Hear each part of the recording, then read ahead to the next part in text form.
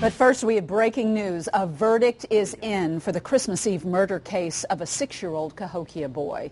The jury returned just moments ago. Fox News' Rocky Madden outside the courthouse with more on the killing that stunned the entire St. Louis community. Rocky.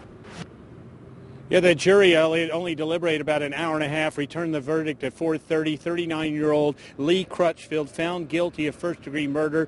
Authorities say he beat to death 6-year-old Ryon Smith. This happened 6 years ago this coming Christmas Eve. Now, Fox 2's George Sells, you were in the courtroom, and then you saw Crutchfield afterwards. What was his reaction to this verdict? In court, very little emotion, very little anything out of Crutchfield. All the emotion, all the reaction really came from family members of that young victim in the courtroom. Outside, Crutchfield was brought out. He was put into the elevator. I asked him if he had anything he wanted to say, and he just stared blankly at me. There was no emotion there whatsoever. It was just a blank stare, almost as though he didn't hear me, but I said it twice. He clearly did hear me, but he just a blank stare, Rocky. And finally, you talked to Ryan's grandmother. Now, she, in effect, lost her grandson, her daughter, who's going to prison for this also, and her other grandchild who's been taken away. So what was her reaction?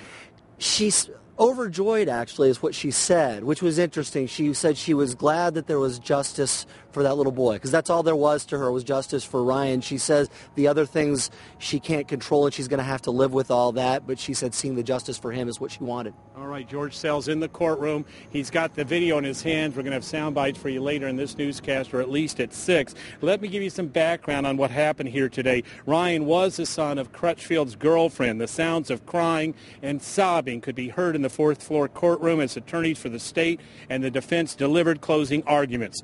Authorities say the little boy had been locked in a closet as punishment, that Ryon urinated inside it, that Crutchfield became angry and pummeled Ryon. Bruises covered his little body. In a taped confession, Crutchfield admitted to striking the boy a couple times on the head and chest.